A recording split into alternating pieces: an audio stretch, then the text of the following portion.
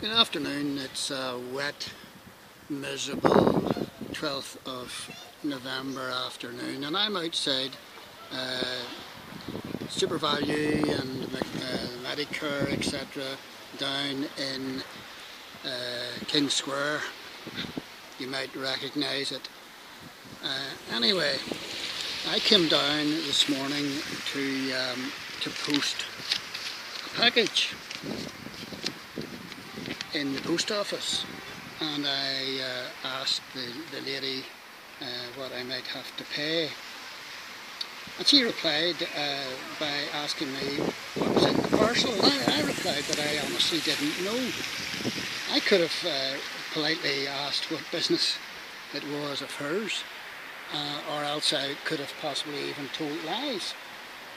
Now, I'm not blaming the lady counter staff, but she couldn't take my parcel until I was able to tell her what was inside that parcel, and she refused to take my money, and she refused to take the parcel. And this is now a post office policy, so you need to beware if you are thinking about posting a parcel for a friend or anything this Christmas. You need to know exactly what's in the parcel.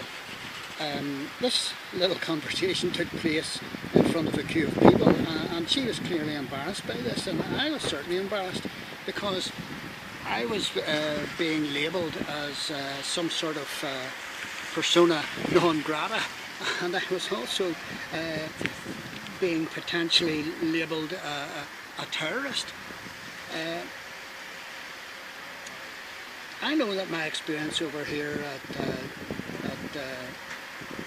outside Super Value, it's only a small thing, but it did irritate me, and I contacted the post office complaints desk and spoke my mind to a very nice lady called Donna, and I told her that I wanted my frustration and my complaint passed further on up. Now, whether it is or not is a different matter, but I also contacted Frank Mitchell on New 105, and Frank told me that he would have gone into the post office or out of the post office and spoke to an imaginary friend or wife, and then he would have come back in and made up a list of box contents. And he also thought that asking someone what was in their parcel was ridiculous. Now, the lady behind the counter, I since went back and apologised. I was a wee bit cross, and she told me that this is a demand made by UK Aviation, that they know and they forward what is actually in parcels. But here we have a situation where the paying public are forced to either tell lies or being compliant to some patronising government-inspired answer to terrorism, and it's nonsense.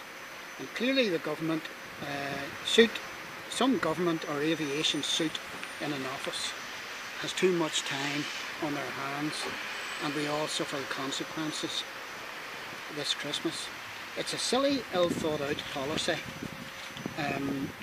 that once again dictates and triumphs over common sense. So there's my little gripe for today. Merry Christmas, one and all.